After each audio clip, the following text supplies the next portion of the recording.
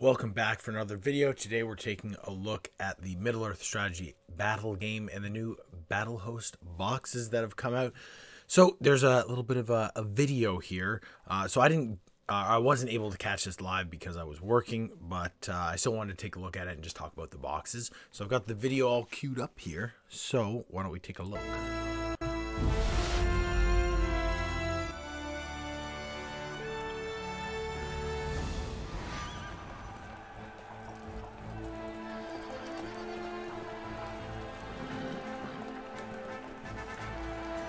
I like horses.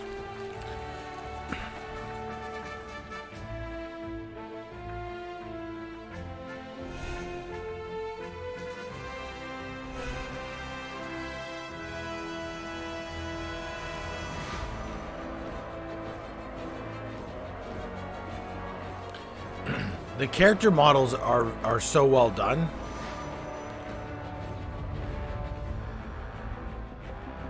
The cloak on that was painted so well. Holy crap. That's perfect.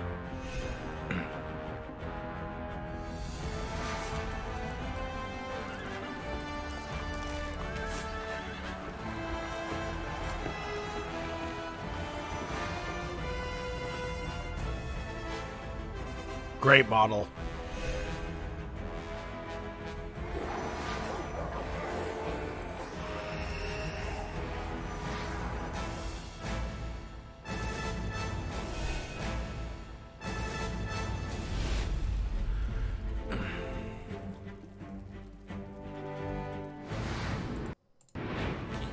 All right. So there's the 4 boxes.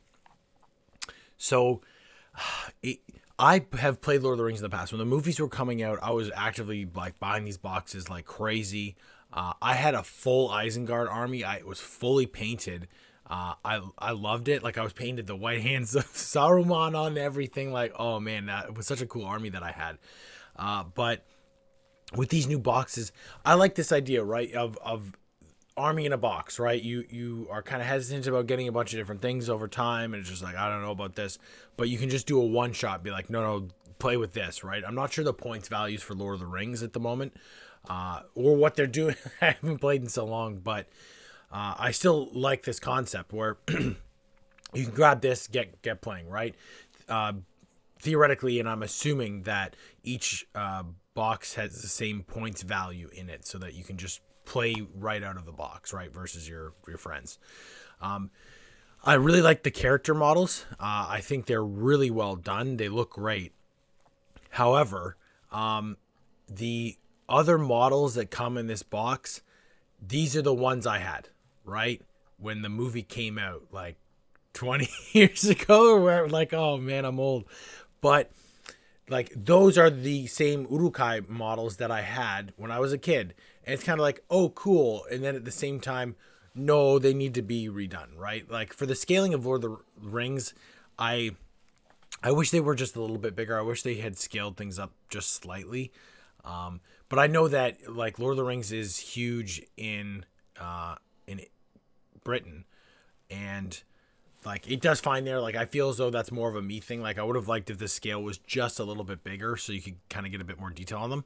But again, a lot of the models, like, it's just they're 20 years old, right? They've redone the characters to keep the copyright for it, because Games Workshop has to produce Lord of the Rings models to keep that copyright, which they're obviously going to. But they're not redoing the baseline units.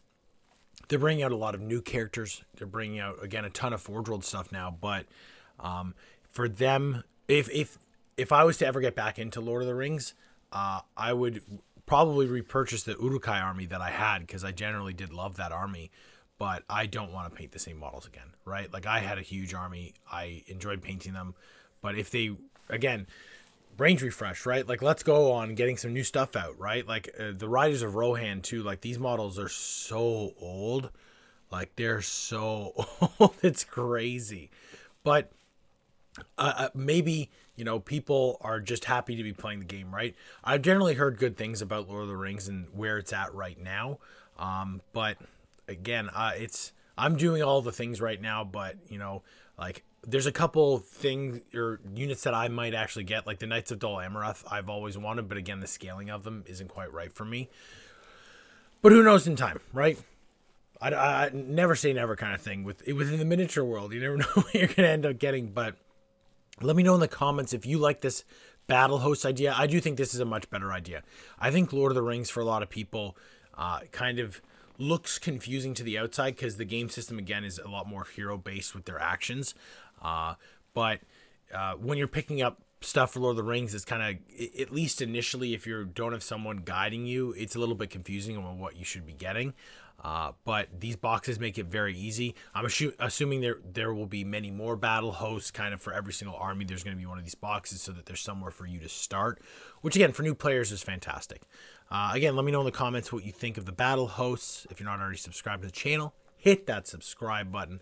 Help me grow the channel. I appreciate it so much. I'll see everybody in the next video.